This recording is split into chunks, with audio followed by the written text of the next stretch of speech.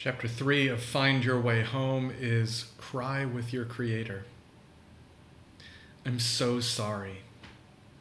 That's what we say, isn't it?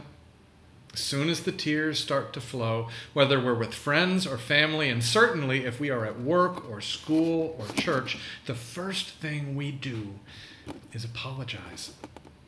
We have this innate sense that we are burdening each other with our tears. We have this innate fear of the vulnerability that comes with those tears, that people will think that we are somehow less than because of them.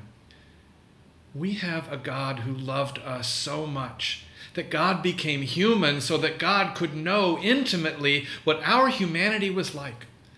We follow a Christ who wept at the death of his friend, who overturned tables in the temple, and who cried out in despair from Gethsemane and the cross. And yet, when these emotions start to bubble up and emerge from us, our first impulse is to shut them down and even to apologize for daring to inflict them on each other.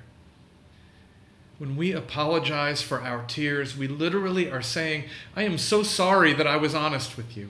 I am so sorry that I was real with you. I am so sorry that I have burdened you with my humanity. That's not the church. If there should be one place where it is not only okay, but encouraged to cry, it should be in our community of faith. If we are to be the beloved community, we need to cultivate living spaces where we can cry with our Creator, laugh with our Creator, even rage with our Creator. We live in an addictive society. America is an addictive society. And the 3 rules of an addictive family system are don't talk, don't trust, and don't feel. When we shut down tears, we play right into the hands of the addiction, and we will never heal that way. We will never heal as the church, and we will never heal as the world. But if we can cry with our Creator, if we can cry with God, we will find those tears honestly shed.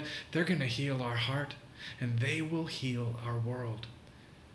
And we will find that far from judging us, God is crying with us.